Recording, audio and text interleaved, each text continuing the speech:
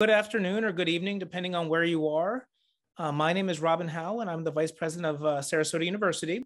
And so actually today is our first ever, I suppose, I guess it is because it's something we've newly decided to do, Montessori Colloquium. And what that is that is going to be a series of, I don't want to call it a lecture, but kind of like a lecture that we're going to be doing every month, where we're going to bring in different speakers to come and share with not just the Sarasota University community, but anybody that's interested in hearing about this month's topic. So thank you so much for joining us. I know that it's a very challenging, interesting time for the entire world, but certainly those of us working in schools. So I really appreciate you showing up. And today's guest is somebody who's very close to me, is Tim Seldin, who I've known for almost 40 years. And today's topic is actually the history of Montessori in America, a brief history because it's much longer. And just a short sort of preview of that is this is something Tim's done for me in the past with other courses I've taught. And it's been one of the faves and really interesting and something that not many of us know about. So I think it's awesome that he's here to do that. And so with that, Tim, and to not take any more of your time, I'm just going to pass it over to you. Okay. So this is intended to be very personal reflections. I also want to say that in trying to think about this, there were so many people whose pictures I would put up, people I would name. There's no way it would be fair to everyone I forgot, or we could fit it into the 30 or so minutes we have. So I just want to apologize right now to everybody who I've known who is not reflected in here. I've been in Montessori since I think I first heard the word Montessori when I was still in high school at Barry. I grew up in a school that my mother founded, which was Montessori inspired. In college, I met a man named Gil Giuliani, who was my mentor. And when my mother died and I was headmaster, I began the journey of turning the school into a formal Montessori school. I served on the American Montessori Society board in Washington, D.C. I was very active with the Washington Montessori Teachers Association, Washington Montessori Institute. We had AMI teachers, AMS teachers, and through Gil, who was in that first class of the Washington Montessori Institute back in 62, 63, and his wife, Janet, I came to know Mario Montessori Jr. and Sr., and Adam Montessori, and a lot of the people who were still living and during my years. And it was good to know them as individuals in a social setting as well as formal. So I want to start with just the many faces of Montessori and acknowledge that Montessori today is who knows how many of us. One of the things that we're trying to do is get an accurate census. The Montessori Research Institute, the University of Kansas, National Center for Montessori in the Public Sector, Montessori Foundation, and the Center for Guided Montessori Studies, among others, are attempting to collaborate with many different Montessori societies to come up with a more accurate census. The general estimate in the US is there's about 5,000 schools. We have that many in our database, but who knows, it'll be twice as many or half as many. It's a moving target. They're big, they're small, they're public, they're charter, they're preschool, there's Montessori high school standing alone, and everything in between. And Montessori, as we know, is pretty much worldwide. So having acknowledged that, I'm going to talk about the birth of the movement, Montessori's introduction to America, the ebbing of that initial enthusiasm, the beginning of the second wave came in the late 50s, 60s, and how the movement has evolved from the late 50s to today. So we begin with the birth. The question is, who was Maria Montessori? We all see her through our own lens. We all notice different pieces of her. So depending on who you are and how you see her as a feminist, you see her as a doctor, you see her as a psychiatrist focused on mental health, you see her as someone who's focused on the needs of children with exceptionalities. You see her as a peace advocate. You see her as someone who is incredibly inspiring, or someone who was very suspicious of Americans and anyone who she thought was going to take advantage of her. There's a lot of different faces to the complex person who was Maria Montessori. What we know is that in her, you had several different things coming together to produce a unique perspective. First, we know she did not want to be a teacher. She felt that was one of the lesser roles that women ought to consider in the time. We know that she worked really hard to become a scientist and a physician. We know that she battled extreme misogyny and discrimination. We also know that she was fascinated with the people that she met who were brain damaged, retarded. We've all heard about the orthophrenic school where she and her very close colleague with whom she fathered a child spent 2 wonderful years working together, the orthophrenic school, University of Rome. We know that she believed in free love, and by that I don't mean sleep with whoever you want, but rather the idea that women are more than a wife, that they have the right to love and be loved outside of marriage or inside of marriage as they wanted. She was absolutely an advocate for women's rights and the vote and the equality before the law. And that was not the case where she lived. We also know that she trained as an anthropologist, that she made a keen study of how to observe human beings and to really ask, what does the behavior I'm seeing mean from their perspective? And to keep very careful academic records of it. We know it began just last week or so. It was 115 years. I lose track of as the time goes by. But in January 6th of 1907, that's the picture taken of the children outside of the first Casa de Bambini. You can see the adults gathered on the other side of the fence. And that's Montessori giving a speech saying, the things that we're going to create here are going to astound the world. Not much hyperbole there. Pictures from the very first school, the children carrying soup, preparing lunch. Notice the child carrying that big tureen of soup. Remember, there are no microwaves or paper dishes. Cleanup time. These are all 1907, 1908. Notice the kids' uniforms. First off, anyone that says Montessori didn't believe in uniforms really misses the point. She argued we don't want one child's dress to look better than someone else's, so we first off cover them up with aprons or something so they don't make their clothes worse, and we want to have equality.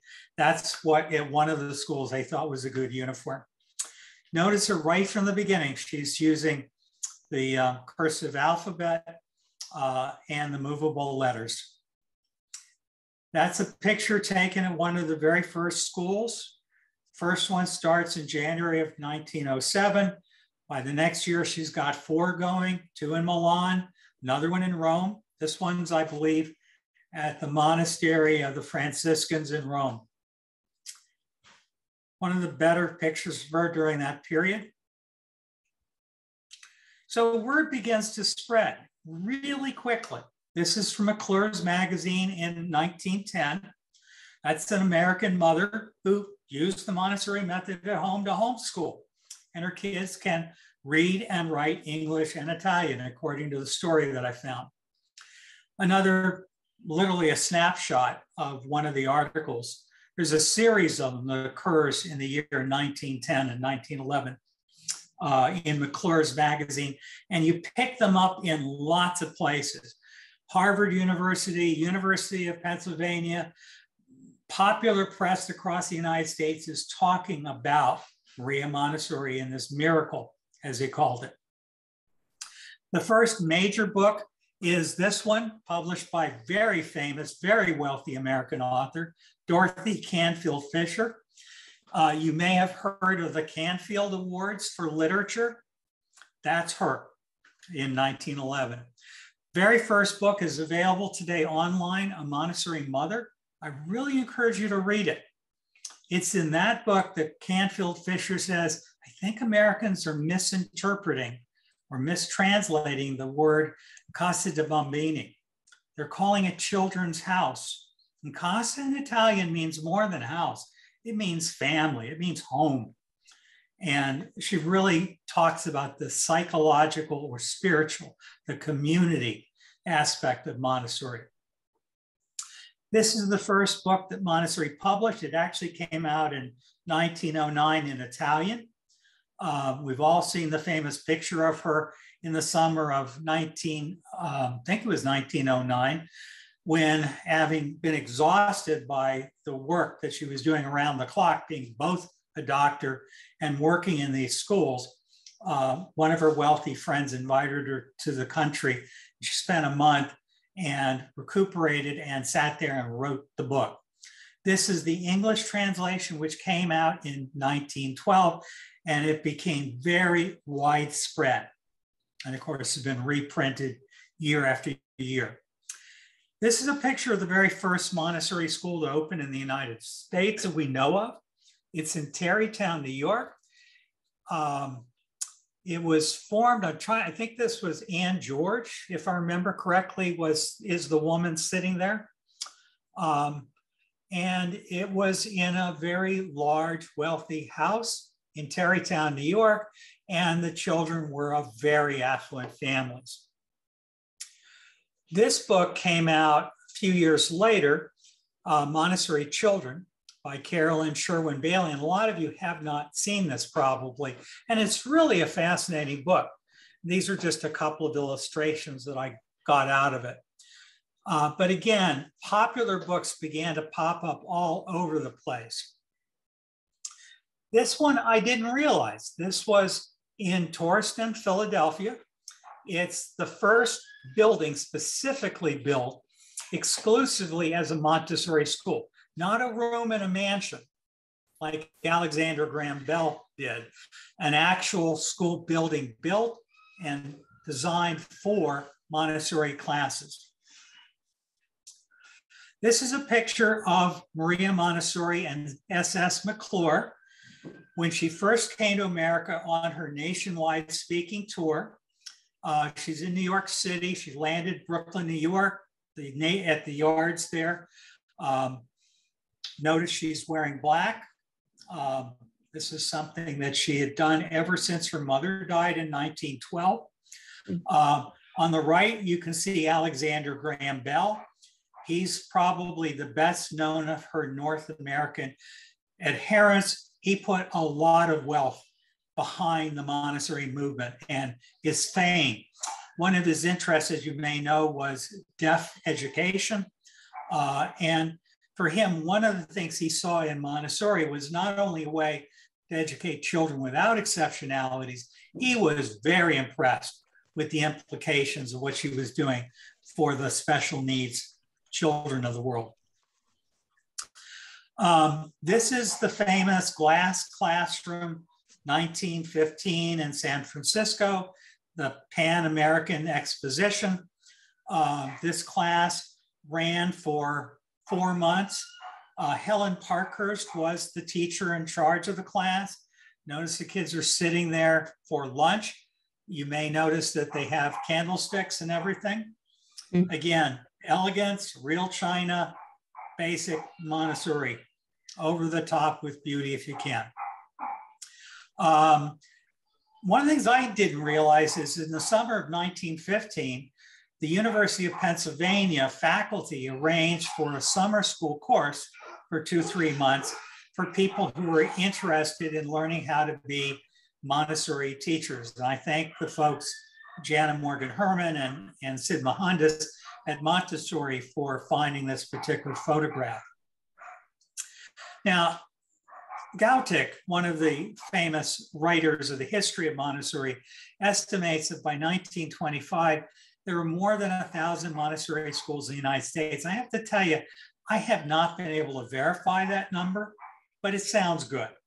One of the things that's important for those of you who really are interested in the history is that the Montessori Education Association was created in the year 1911.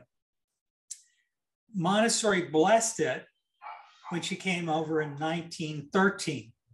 By 1914, she had become discouraged with Americans and she disowned it.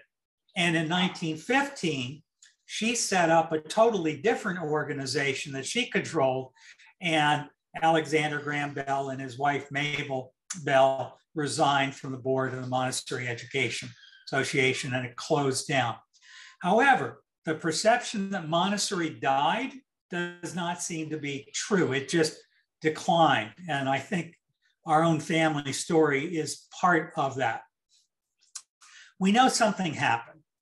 Most Montessori schools by the 1940s seem to have closed or been rebranded. And notice the word rebranded to avoid losing enrollment, because Montessori was no longer the in thing. There are a lot of reasons for it. We've all heard about this gentleman, William Hurd Kilpatrick. What we don't realize is how famous this man was. He was the Dr. Spock of his day. Everybody who was in education was a fan of him and his own protege, Dr. John Dewey, who really had, by the time this book came out in 1914, was semi-retired. Basically, Kilpatrick went over to Rome, spent a week looking at the schools, talking to Montessori, went back and wrote this very slim volume, which again, you can find in the Google Free Library, basically dismissing Montessori as 50 years out of date. And Dewey put the nail in the coffin by agreeing with him and saying, yep, she's really very much like the old faculty psychology people who believed the brain was like a muscle you could exercise. Yeah, well, let's have them decline and memorize Latin verbs. Hey, Scott. Hey, listen, I'm on a... Robin, can you mute Dr. O'Grotnet? So by 1917, Montessori's key person in the United States was Helen Parkhurst. She was the official coordinator, executive director of the Montessori Education Association. She was training Montessori teachers. She was consulting with schools all over the country. And she basically sends a letter to Maria Montessori, severing their relationship, not in anger, but basically what she says in a letter that's been found is Maria Montessori has a wonderful message to give. And I have a voice too, and I need to let my voice sing. But that was a really fatal blow for Montessori's work in the United States. Hello. Okay, so why did it happen? Well, among other things, Americans originally loved Montessori because we were at the turn of the century, in the early 1900s, awash with immigrants whose children did not speak English.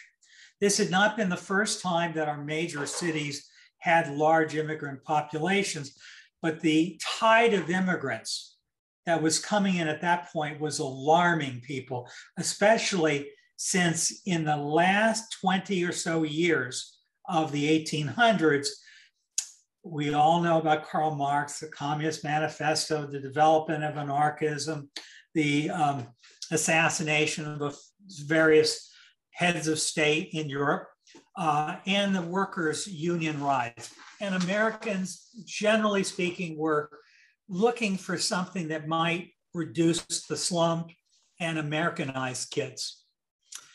So the population of the schools are expanding and the school systems are absolutely overwhelmed, very much like we're hearing today. Supply chain could not keep up. They needed a quick way of teaching kids English.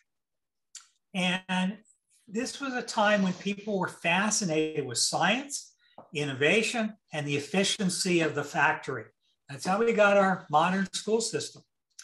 Montessori being based on a replicable, See you later, darling. Love you. Montessori being based on a replicable model really appealed to a lot of American intellectuals. And there was the question in those days of whether intelligence and behavior was genetic or whether it could be influenced by education. Robin, could you mute Ron? So Robin, again, please mute everyone.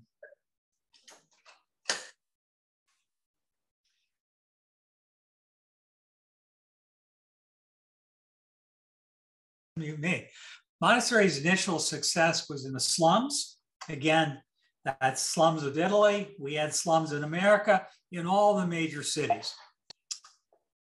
It worked with families of great wealth and middle-class families. So you had the power brokers, people in the Congress of the United States, sending their kids to Montessori schools in Washington, D.C., and New York City, and in Boston, all over, the least up to Chicago and then over to San Francisco.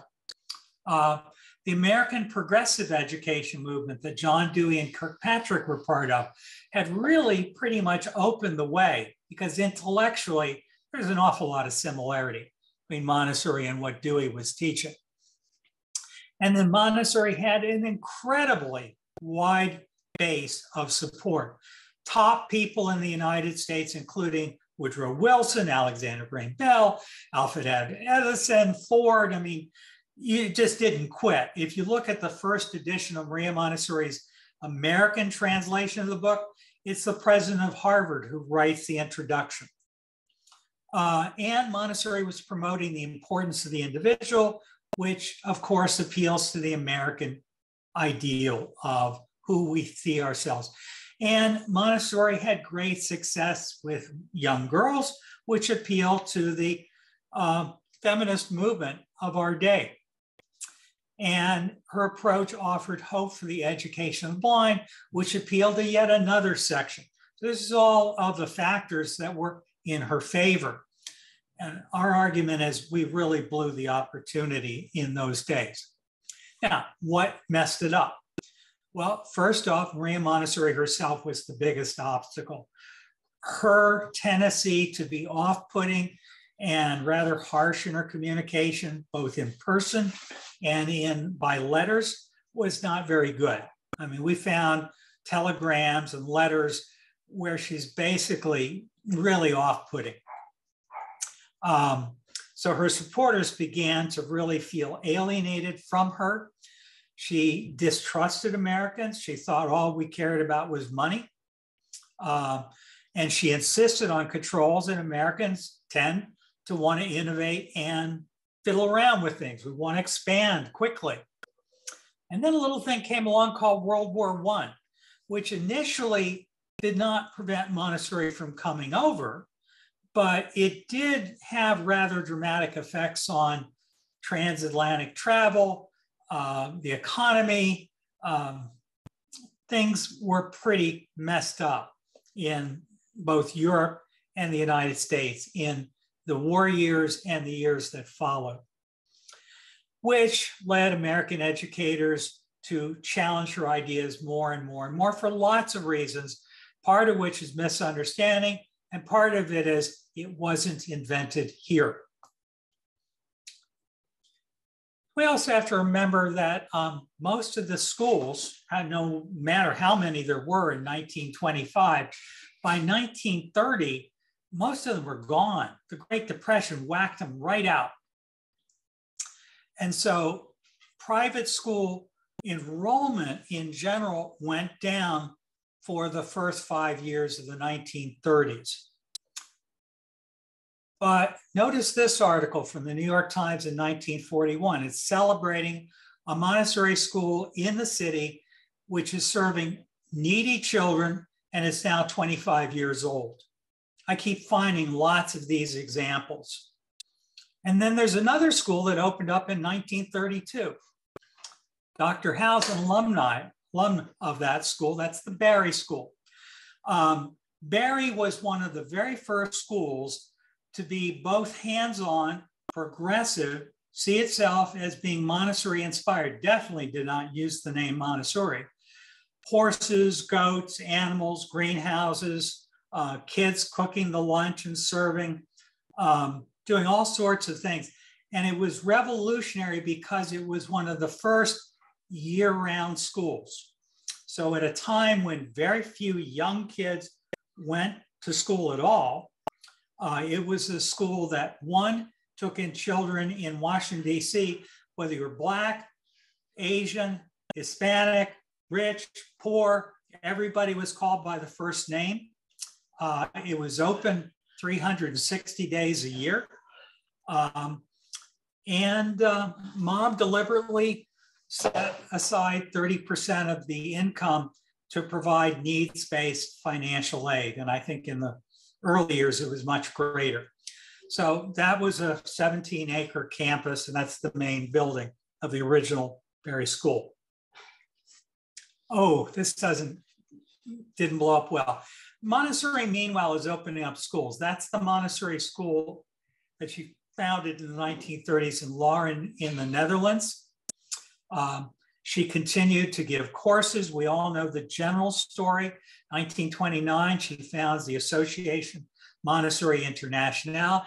Her son, Mario, is the director general of it. And she uses that for the purpose of trying to maintain the fidelity of the method.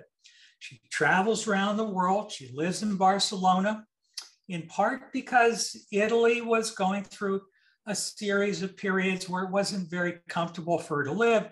And she had a lot of bad memories with the death of both her mother and her father. So when her father dies in 1915 and she's invited to lecture in Barcelona and they say, oh, please stay, she stays. Spends a lot of the next 10 years or so living in Barcelona. We know that Maria Montessori dies in 1952. This is, of course, the famous grave in the Catholic cemetery outside of Amsterdam. And then we have the beginning of the second wave. So this is Nancy McCormick Rambush in 1953. She's a young mom. It's important to understand the way this began. Nancy always described herself and her colleagues as bright, sassy, young parents. She doesn't say bright, sassy, affluent, New York City, Connecticut, Catholic, liberal, let's transform parochial education. That's one of the reasons why so many Catholic teaching societies adopted Montessori. They certainly did it in Italy and Spain, and really in most of Europe. And there was always a perception among some people that it was a Catholic education. But there were just as many Jewish Montessori educators, Jewish Montessori schools, and Jewish kids in Europe tended to be drawn to these schools if their families were not Orthodox, because they were welcoming, they were kind. And so for the same reason, children go to our schools today. So Nancy approaches Mario in 1953 and says, I'd like to start a Montessori-inspired school. And of course, Mario famously says, there's no such thing as a Montessori-inspired school. You either are or you're not. And she decides, okay, I'll go and I'll take my training. So in 1954 to 1955, she takes first the early childhood course, then she takes the elementary course. And by the way, you get a lot of conflicting information if you just read superficially. So for example, at the Bergamo Center, they claim to be the first and only elementary teacher training course. Well, how do you think there were all those elementary schools in Germany and Sweden, Denmark, and so forth? What was going on is the Bergamo Center was created later as an elementary only. But anyway, in 1958, she comes back to the United States. She creates the Whitby School. I think this slide is just a little out of order. In 1962, she publishes this first book, Learning How to Learn. And that's how dog-eaten my book is. This book becomes very well known. That's the original home of the Whitby School. not in Greenwich, outside of Greenwich. That's a stable that had been converted. And again, Rambusch is the headmistress. They bring over a teacher trainer, Margaret Stevenson, who is training at the Whitby School. Some very well-known Montessorians were in that original course, one of whom was the late Dr. Paul Chaya, who was a faculty member at Whitby. And many of you may know Jack Blessington, who was on the faculty as well and became headmaster for many years. And also AMS and AMI in those days were the same. AMS was the American branch of AMI. And pretty much everything was run out of the Whitby School. This is, again, a little pixelated, but a photograph of Nancy Rambusch and Margaret Stevenson meeting with a group of people interested in Montessori in upstate New York. And they basically did the circuit, spreading the word, going on television. She famously was on the Today Show with Dave Garroway, brought in a pink tower, and the monkey J. Fred Muggs was playing with the pink tower. But the popularity really exploded. This is, again, a little pixelated when it's blown up this big, but that's one of the few pictures I could find of Margaret Stevenson. I need to go into my own archives and find a better one. But Betty Stevenson, this is towards the end of her life, was Mario's au pair and then became a Montessori guide and a teacher trainer herself. And she came over for the purpose of beginning the reestablishment of Montessori in America. In 1961, 1962, things began to get shaky. In the summer of 1962, the AMS board decided to go its own way with AMI. And I remember in the spring, probably May of 1962, I was sitting on the front lawn of the Barry School, and Miss Stevenson came to me with my mother about she could turn all of the teachers of the Barry School legitimate. My mother wasn't very nice to her because they were doing in-house training. But that's the famous original home of the Washington Montessori Institute on S Street. At the same time, there's another force bringing Montessori. This is a picture of a movie star by the name of, oh gosh, I'm blanking on his name, Billy Jack. Gosh, I don't remember his name. It'll come to me. Anyway, the fellow, Tom Laughlin. Tom Laughlin was a well-known movie star in Hollywood. He was in London. He got to know Claude and Francesca Claremont, who were kind of in retirement in 1962. And they were the original London Montessori trainers working for AMI, doing early childhood and elementary. Anyway, Tom brought them to Santa Monica, California. They opened a school. They opened a college. This is Dr. Claremont and his wife. And that was a second wave that ultimately led to Miss Lena and the development of the program in California, down in Los Angeles. And it just began to spread very rapidly. So by 1962, we have two groups. And they're both living in their own world. The AMI is, again, older. It's the original group that Montessori founded to protect the integrity of the legacy and the work.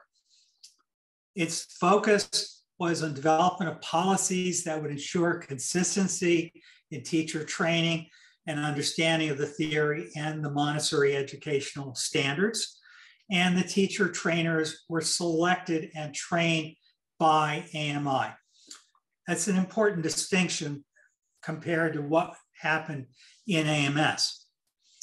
So one of the things that led to this was early educators and parents were challenging us because why did children have to only start at age 3 or younger?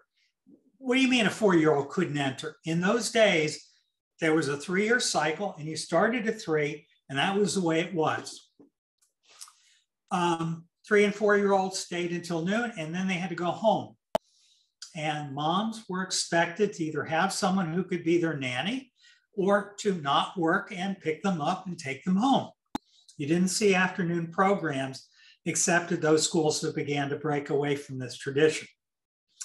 5-year-olds would stay for another work cycle. And in those days, there was little or no art, music, or dance in schools. And a key part of this to keep in mind is that's not the Montessori tradition. That's not AMI. That's just what was happening in many Montessori schools at that time. You look at European Montessori schools, you'll find plenty of art and music and history and geography, science and gardening. And parents were not at all welcomed into the classrooms. There were some other concerns. One is children were very much discouraged from any fantasy play. You probably have all heard this in your own training or either seen it or heard that once upon a time this happened. Again, the cultural subjects really were almost absent. Kids were told basically, you're not ready for that work yet. I'll give you a lesson when you're ready. There were pre-expected ages when children were going to be given lessons. And they were really discouraged from exploring variations or extensions. And some Montessori educators conveyed a sense that if a child didn't fit in with the mold, maybe Montessori wasn't right for them. They weren't the right children for Montessori. And there were parents who obviously felt something's wrong with that. So the American Montessori Society began to challenge and question, and Rambusch argued that we needed to integrate Montessori into the United States school systems, that we needed to have our teachers take a college degree first, that we wanted our teacher training to be consistent with the training that was needed to teach in a government school. And she certainly argued, we want to follow the Montessori method, but the method is continuously evolving, was the argument. So again, the expectation was college degrees. It took a long time before that became very much the norm. And even now, everyone's allowed for what we call provisional or associate credentials. They wanted to integrate Montessori into university departments of education. They wanted to get Montessori into the public schools as fast as possible. And I remember when we had an opportunity to get it into Head Start, this was very much key goals. And we wanted to encourage the development of elementary and secondary Montessori programs, which were already existing. I mean, in Holland, there have been Montessori high schools since the 30s. But the goal was to really ramp it up so that a family could go to a non-public or a public school and have Montessori all the way through high school if that's what they wanted. So this is an early draft statement from 1962 done by Cleo Munson, the first executive director of the American Montessori Society. And it really gives you a flavor of where the differences were. One was focused on maintaining the original model and being faithful to full implementation. The other was focused on integrating into the American society and being more flexible and getting it into the government schools so that it would last. So a couple of key books came out pretty early on. Maria Montessori, Her Life and Work, Standing's book, The Montessori Revolution in Education, really as both are standing. These were probably the first books a lot of us ever saw. Paula Polk Lillard comes along a little later. Her book, Montessori, A Modern Approach. And there's one I can't, there was another one called The Hidden Hinge, which I think was Hainstock, which came out in the early 70s. But again, by 68, 70s, Montessori was boiling. lots and lots of interest in Montessori. Seemed like Montessori teacher training programs were popping up all over the place. And AMS was just scrambling at that point to meet the needs. And this is when I got on the AMS board and began to be involved with it. I wasn't there in 62. So they decided again to work independently of AMI. Rambush publishes Learning How to Learn. Lots of books follow. Lots and lots of press coverage, lots and lots of articles in newspapers. Parent groups are talking about it. Dreikers is publishing Children the Challenge. The development of any number of parenting education programs are being developed. And I think a key thing to keep in mind is Montessori homeschooling is bursting at the seams. And we often forget that. I mean, going back to the Second World War, when St. Nicholas began to send out homeschooling correspondence courses, they were mostly aimed at homeschooling families. Meanwhile, AMI establishes its own network. They began to develop teacher training centers. Kitty, I don't remember what year you trained. I know you were at Atlanta.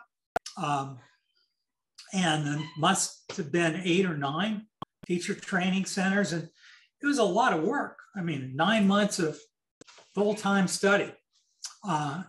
It produced excellent teachers. It was not easily expandable. It took a long time to become a teacher trainer. And if you were ambitious, you had to be chosen. It's not like you could go out and say, I want to do this. You need to be selected as someone to do it. And yet both groups continue to expand, but they very rarely knew what the other were doing. There was some antagonism, but mostly that was hurt feelings from the way the two separated originally. By the 70s, we know we had 1,000 schools.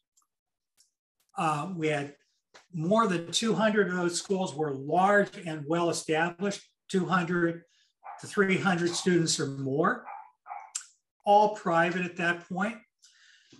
The number of teacher training programs was growing so rapidly that whenever we met for our semi-annual meetings, the teacher education committee needed bigger and bigger rooms every quarter, or every half year, because they wouldn't fit in the same room. And the number of programs applying for accreditation was incredible. We were running 3 conferences a year, 1 national and 2 regional, and we were beginning to cross the 1,000-person level a year. Jim Hennis founded the AMS School Accreditation Program in 1976. I became the director of it in 78, and it took a long time. Now, let's go back a moment. 1961, Mario Montessori sets up the Bergamo Montessori Center. And there are so many fantastic Montessori educators who had the gift of being sponsored to go to Bergamo, Italy, and spend a year studying there.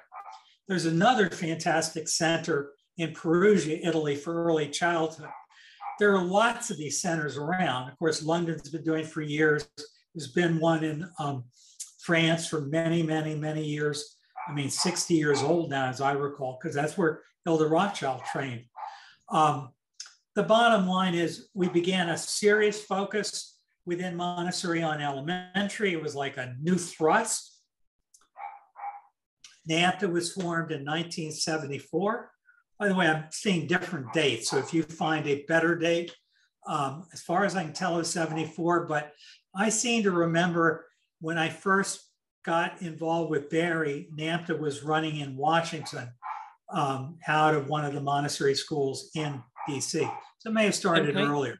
Tim, I'm going to interrupt you real quick and just say, it is 7:47, and I'm going to actually suggest something that I very rarely suggest, which is that we keep on going, because I think that, I think that for me, certainly, and hopefully for everybody else, this is really important. So if you are okay to just keep on going, and we can either decide when you finish, whether we want to continue with questions or set up another session, but I'm going to suggest you keep going, even though it's 7:47, and that's unique for me. It is, Robin.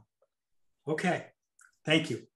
So Public Montessori actually started earlier than Cincinnati. Started, as far as I remember, in Fairfax, Virginia, but it was typically a few classrooms in a school. In the 1970s in Sarasota, Florida, there were a couple of classrooms running in the Sarasota public school system. So there were lots of these little pods of Montessori, but Sans Montessori, which didn't look like this when it began, was the first full commitment to Montessori. Now, Xavier University had been training Montessori teachers since, I think, 1963. What really exploded this thing was the coming together of some really fascinating people. Mrs. Dresser was the head of the Xavier program in those days, as I recall. Martha McDermott, Hilda Rothschild is a fourth whose name is escaping me at the moment.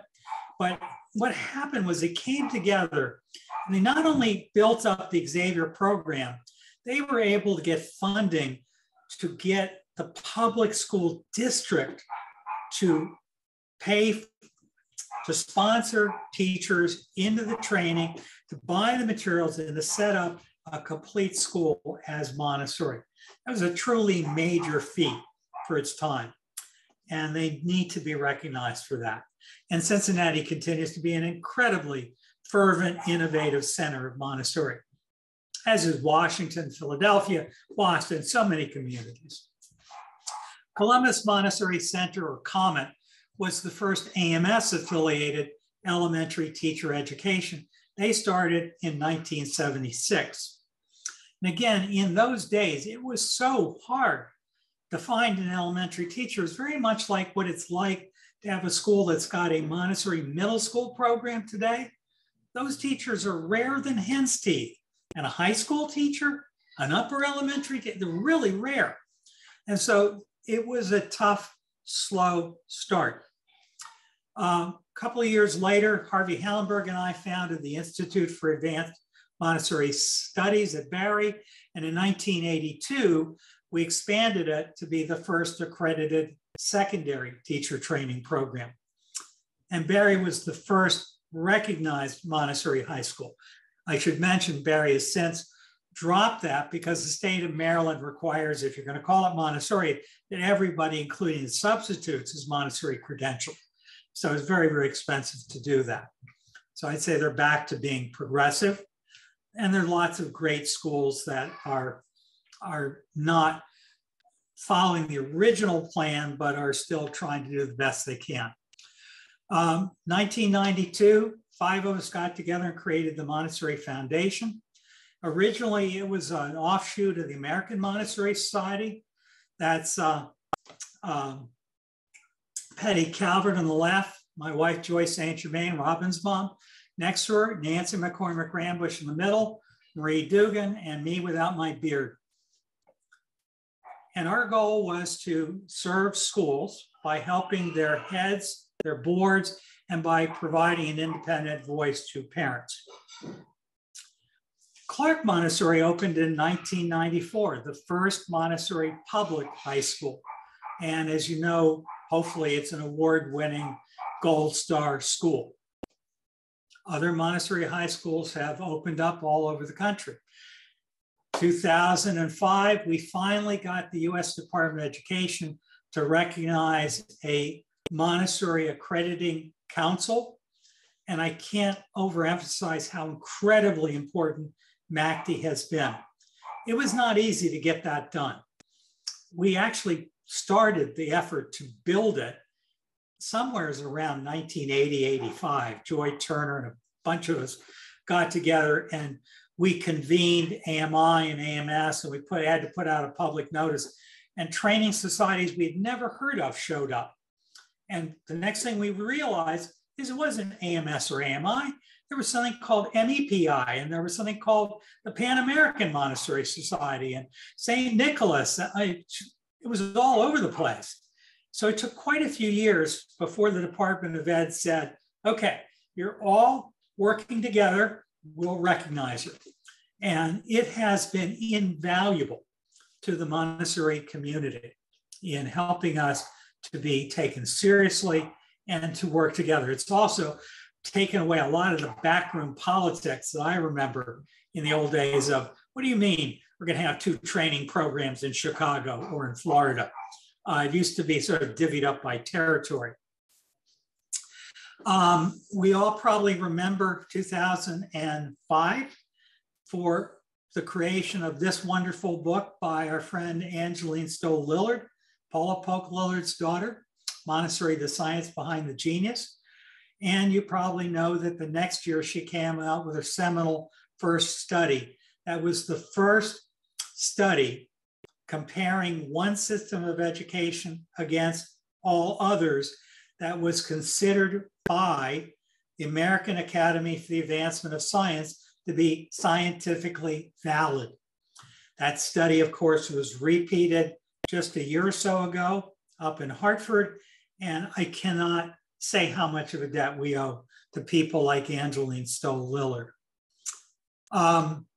National Center for Montessori in the Public Sector, well, actually it was preceded by our friend Denny Shapiro back in 1994, to jump around a bit. I will always remember him becoming a sort of one-person advocate for Montessori in the public sector and creating out of his publishing company a newsletter, a national directory, a real fervent, a sense of identity for people working in the public sectors, which ultimately led to the creation of the National Center for Montessori in the Public Sector in 2012. And there are other groups that are out there working today to promote Montessori in the public sector. Then in 2013, notice these are joint AMS, AMI initiatives. Now, those of us who are part of IMC or other groups might say, well, wait a minute, we're part of it too. But they are the ones who formed it. They are the ones putting in the money. And so we'll give them the credit. They're doing the hard work to promote advocacy at the state level, to try to watch public policy and to work together with MACD for the recognition of Montessori credentials as valid within the state regulations, whether in a public or a private school. Equity began to be a big issue about this same time. And of course, it really took off a little bit later, but in 2013, we had the formation of Montessorians for Social Justice. And that work continues to advance today in many forms, both in this organization and the IMC, AMS, AMI, MEPI. Lots of people are working on how do we do good work so that everyone feels heard, seen, and welcomed at the table. So we all remember what last year was like, the year of Zoom. We probably know what it's like this year. And so what's ahead? Well, hopefully this. So that ends my brief reflection on the history of Montessori. So Tim, I bet there's a lot of ways that people could participate in questions. And so I want to present to you a couple options. Well, Dr. Lorenz raised his hand, so I'm going to ask him to, but we're 5 minutes in. So what I do want to share is that I'm going to ask Tim if he's willing to go a little bit longer. Also share that if Tim is willing to go a little bit later, we will record this. So if you have to leave at 8 o'clock Eastern time, please do so. We certainly want to respect your time. And we're usually try to be very good, but I just did not want to stop him, obviously, going. So with that, I just want to sort of also just mention that if you happen to leave, I don't know if I mentioned explicitly that this is part of what we're doing now. This colloquium is part of Sarasota University's monthly meeting. And so again, this is something that we're doing to the Montessori community. And if you're interested in learning more about what Sarasota University is doing, and we're doing a lot of really exciting things and a lot of really exciting changes, please just reach out to us.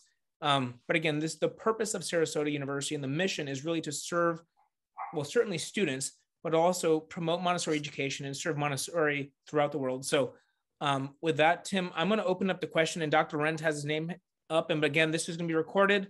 And if you have to leave, leave. But if not, and Tim, if you're willing, please stick around. Happy to do it. And Norman, I want to acknowledge that I didn't really talk about any Montessori organizations other than AMS or AMI. And when I first met you, you were involved with NCME. And I'm the chair of the board of the International Montessori Council.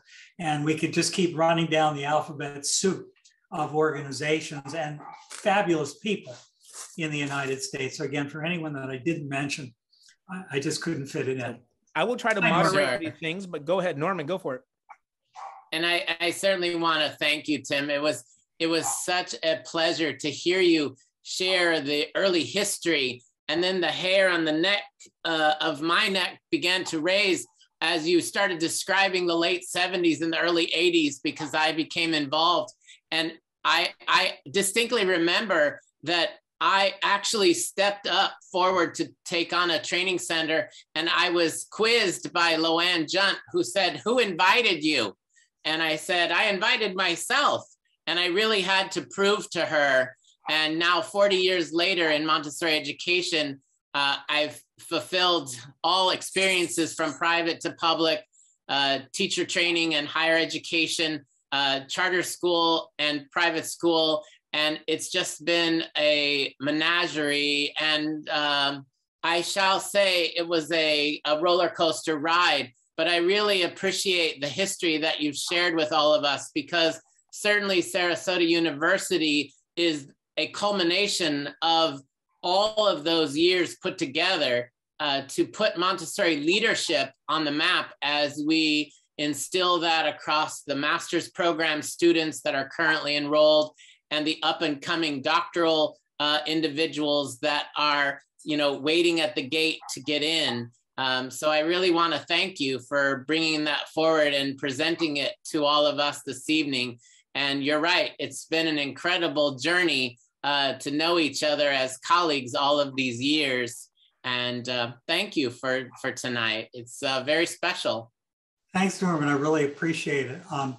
I will say this about Sarasota University. We've worked with so many great universities. I've done that for so many years, Trinity College and Loyola, and Westminster, and all these different wonderful schools that go back into history. What I always was concerned about was that Montessori would be a backbench in a school of education, which is normally what happens. And whenever you're in the backbench, you never know what's going to happen. And that's why the idea of a university where we're really looking at the question of how do you teach adults using Montessori strategies, and how do you have a university that's focused completely on the Montessori ethos, not just the offering of Montessori programs, but that's all we do. So, and again, we're not focused on any society.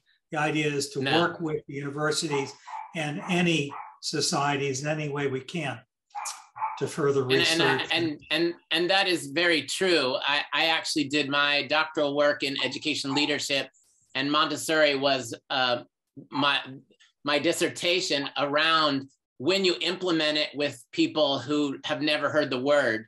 And I embraced the principles and practices into community college systems.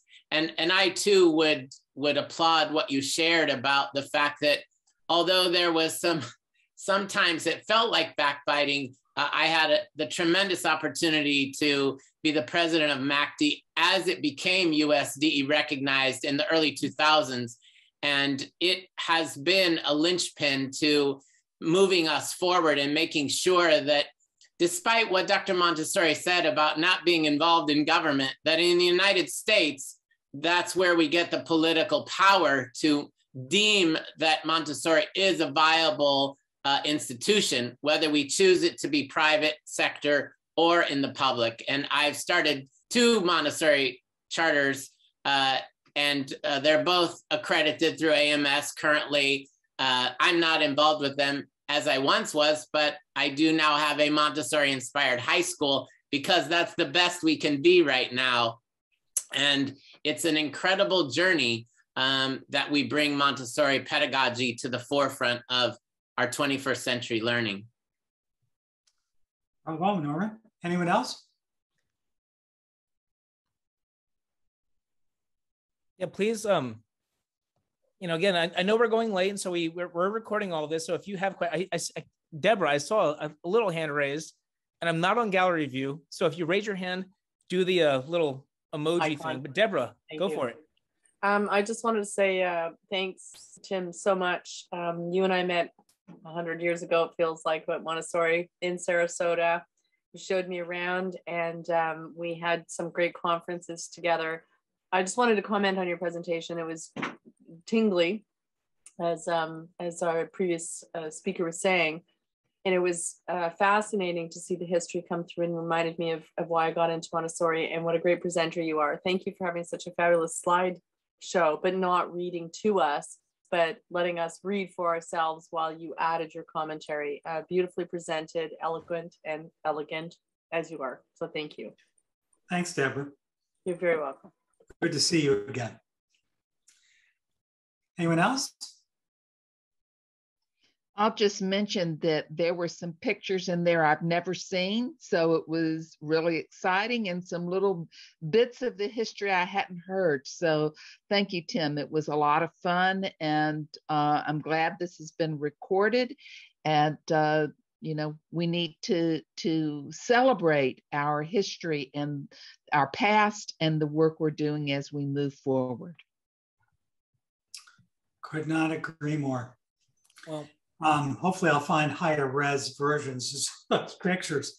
I thought everything was pretty decent, because some of those pictures, even like the inaugural ceremony, that's the best version of that picture I have seen. It's the first time where I could really see clearly the fence where the adults were on the other side. I never had known that that's what that was, because all of the other pictures I've seen are such poor pictures. One of the things that I'm looking for, if any of you find them, are movies of the early schools. I'm finding some things on YouTube about Montessori in Italy that were made by the Italian government in the late 20s, early 30s. But I'm trying to find, ideally, the original footage that Montessori brought with her of her schools that she used on her lecture tours. So we know that McClure had them for a year. She took them back, and we don't know where they are. So I haven't reached out to Lynn Lawrence yet to see if AMI's got anything in the archives. But I think it's important to know our history. Let me add one more piece I didn't put into the speech. I learned there's a new biography of Montessori coming out in March. It's called "The Child is the Teacher." It's translated very literally from the Italian, so it's a funny read, all in the present tense. But it's one of the most thoroughly researched histories of Maria Montessori I've ever seen. One of the things I did not realize is that Maria Montessori, there's a chapter in there, Maria Montessori, advocate of free love. And I tried to put that into historical perspective. What did that mean at this time, which was certainly not libertine? And I did not realize that Maria Montessori had a relationship with Giuseppe Montesano for about 4 or 5 years. Their plan was to never get married to anybody, but to have a relationship. We know, and this is something I didn't know, Giuseppe was a secular Jewish fellow, a liberal, a socialist like Maria Montessori, and a fellow doctor. And something I didn't know. And he caved into family pressure. Hey, we want grandkids from a nice Jewish girl, and apparently he did. This did not go over well with Maria Montessori. We also know that in 1917, Maria Montessori married Helen, I think her last name was Christ, Texan. And that's where, that's the mother of Mario Jr. and the mother of, gosh, I'm blanking, please, Renelda and Philip. Well, Philip's the grandson, one of them. So there's just so much more history to tell.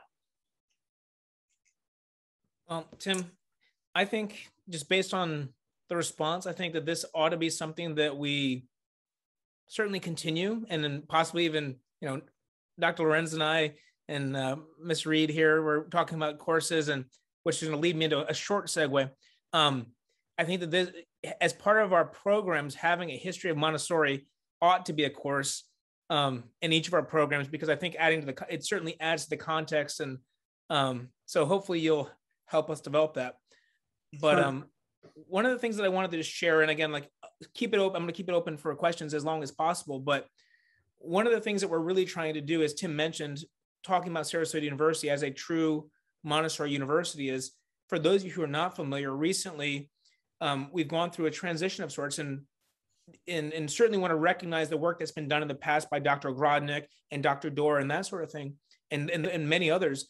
But what we're really gearing to do is try to do this sort of thing and really try to gear this towards being a Montessori university, not only in teaching Montessori, not becoming a teacher education program, but teaching in a Montessori way. So this is sort of our a first, not a first, but we're getting in that progress. So I just wanted to share that for those of you that are not familiar, and acknowledge what you said, Tim, and just sort of possibly close on that. But if not, I keep it open to others. And Tim, I did share your private email. So if Tim was actually responding to chats, he'd actually share his cell phone, because that's just what he does. But I did share your personal email, Tim. So those of you who are interested in more, and Tim, I hope that we can have you back to, possibly even share questions. But as you all have seen, he has a very unique perspective on Montessori and the evolution of Montessori in the United States, having lived it. And I'm really appreciative for you, Tim, for joining us tonight. And those of you, for some of you, it's past 8 o'clock. So I really appreciate all of you joining us. And this recording will be shared. So look forward to seeing you all soon.